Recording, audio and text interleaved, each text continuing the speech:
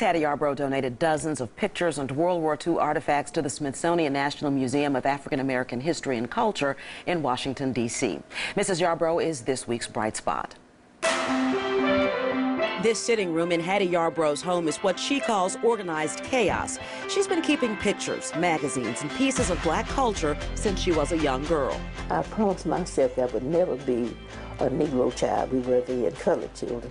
Grow up around me that did not know that we had contributed to the making of every bit of history. Before she spent decades teaching and coaching students in Covington and surrounding counties, she worked at Camp Tyson outside Paris, Tennessee. It was the 1930s, and that's where she met many black soldiers and started her scrapbook. When I would see soldiers on troop trains, those who came to our churches in Paris, those who visited in our homes, wherever. She listened to their stories and collected their information, things like where they were from and where they served. These are men who were stationed at Camp Tyson.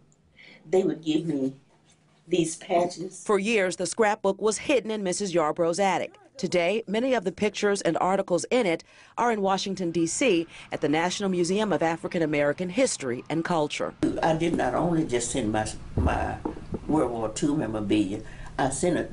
Like that picture of Vernon, AXO founder, I sent those kind of things. I had laminated copies of things from personalities in Memphis who had contributed to the history of America. I sent those kind of things. I just sent worlds of material. And they kept everything she sent. How pleased are you that you were able to save and to keep that history, and now it's going to be shared?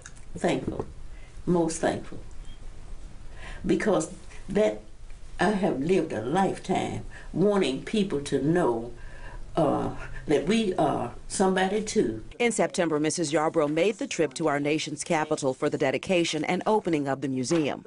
It was like, am I dreaming this or is this real? At 95 years young, Mrs. Yarbrough still remembers why she started a career in education.